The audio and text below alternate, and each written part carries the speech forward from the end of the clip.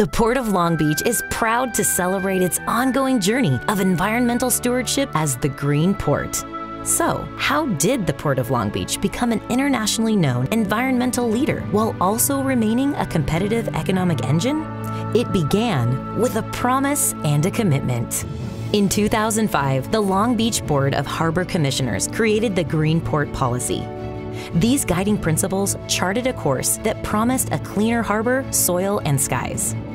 Action followed swiftly.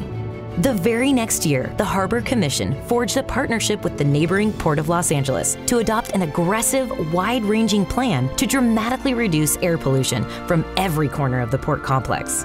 And the port committed another $11 million for the restoration of the ecologically important Bolsa Chica wetlands just down the coast. But that was only the beginning. New partnerships led to landmark air quality initiatives. Ships at berth plugged in for clean power. The trucking industry converted to newer, cleaner vehicles. Cutting-edge clean technologies were nurtured. New construction created a showcase of green building development. The port industry and the workforce embraced the effort. The result? A cleaner, greener shipping operation that set an example for ports worldwide.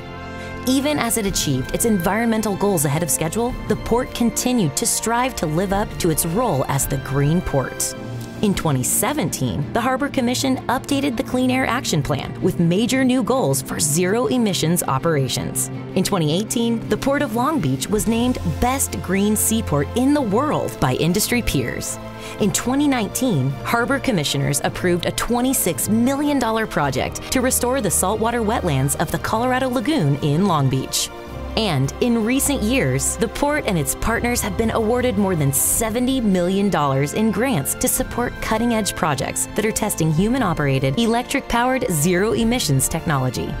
Diesel soot is down 88%, and harbor water quality is the best it's been in decades, with expanding kelp beds and flourishing biodiversity.